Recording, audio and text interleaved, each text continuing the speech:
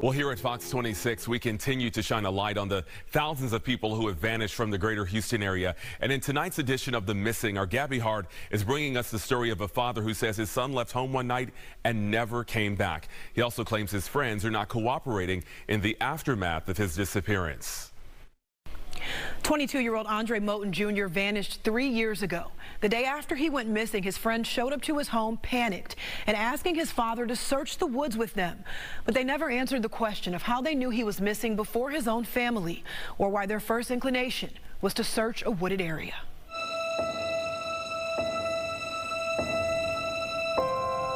And then they came running over here talking about reporting him missing. It was like, something ain't right. Andre Moten Sr. hasn't seen his youngest son, Andre Moten Jr., since October 19th of 2019. Andre Jr. left his father's home around 2 a.m. that morning, allegedly after taking a phone call from a friend. They claimed that he was with a female, but they didn't see the female. Later on that same day, before his family knew anything was out of the ordinary, two of Andre Jr.'s childhood friends came to his home on Timber Forest Drive in Atascocita in a panic. I mean, it was a lot of strange things going on in between that time as far as a person searching for him in woods and stuff like that, which was strange. Who was searching for him? One of his friends.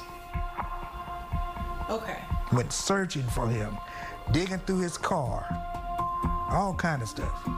It was really weird. I mean, he even wanted the surveillance from the apartment, the lease office up front. And I was like, why is he going through all that? When he was saying that he know where they dump bodies at and type of stuff like all type of stuff like that. Yeah. Do you think he knew something that you didn't? I know he did. Nearly 4 years have passed, and Andre Jr. hasn't been seen or heard from. He would be 26 years old today. His father says Precinct 4 deputies investigated and conducted lie detector tests on his friends. But his family still hasn't gotten any answers or even a clue as to what could have happened to him. We have no leads, we have no leads. Okay, why not?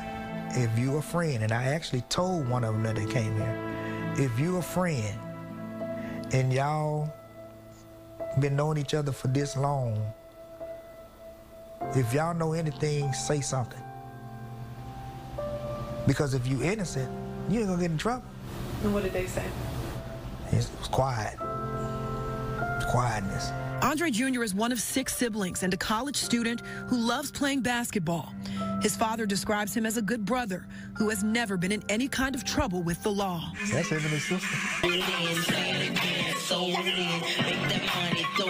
Andre's disappearance has been agonizing for his family. Some of them have come to terms with the possibility that he may no longer be alive. But for this father, it's a fate that he refuses to accept. What has this past 3 years been like for your family? I mean, it's been tough.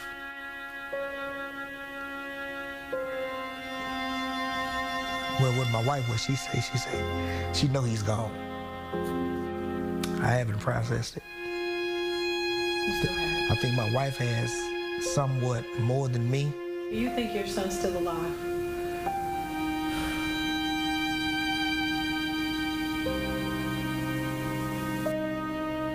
Put it like this. When the doorknob turned, I expect to see him. Yet another family desperately searching and waiting for closure. And someone out there knows something. If that someone is you, do the right thing.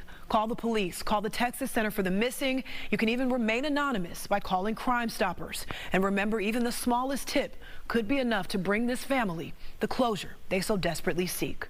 I'm Gabby Hart, Fox 26 News. Well, as Gabby mentioned, Fox 26 has partnered with the Texas Center for the Missing for our ongoing series, The Missing. You can find a full list of our coverage on our website, fox26houston.com. Just search for The Missing.